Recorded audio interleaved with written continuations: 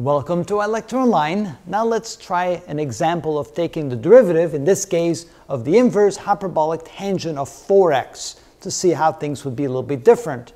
And so we set y equal to the inverse hyperbolic tangent of 4x, which is equal to 1/2 times the natural log of 1 plus 4x divided by 1 minus 4x. So instead of 1 plus x and 1 minus x, we have 1 plus 4x and 1 minus 4x. We're simply replacing x by 4x in our equation.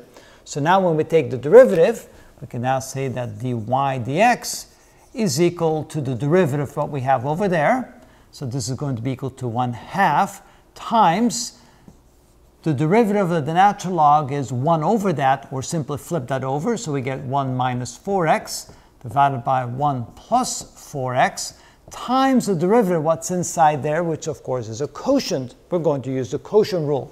So we take the denominator, 1 minus 4x, times the derivative of the numerator, which is 4, minus the numerator, 1 plus 4x, times the derivative of the denominator, which is a minus 4, all divided by the denominator squared.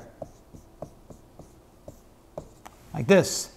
And then you see, well, let me close the bracket here. And then you see that we have a 1 minus 4x over there and a 1 minus 4x squared over there. So this cancels out one of those. This becomes 1. And in the numerator, it looks like we could simplify that. So let's see what that ends up being. So it's 1/2 times. We have 1 times what we have in the numerator. So let's multiply this out. We get 4 minus 16x. And then this minus will cancel out this minus, so we get 4. So that would be plus 4. And plus, I think I'm missing an x here.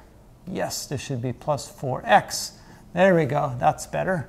So we have the denominator times the numerator minus the numerator. Yes, I forgot an x there, so this would be plus 16x, all divided by, now we have one of these left, 1 minus 4x. And here we have a minus 16x and a plus 16x, so this cancels out that, and 4 plus 4 is 8.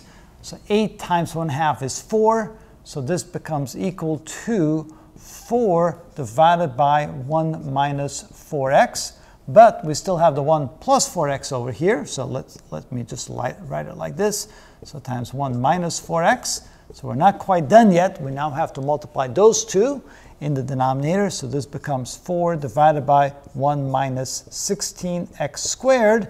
And that looks like it's the legitimate derivative of the inverse hyperbolic tangent of 4x. So it's 4 divided by 1 minus 16x squared. If this had been the inverse hyperbolic tangent of x, it would be 1 over 1 minus x squared. So that's how it's different, and that's how it's done.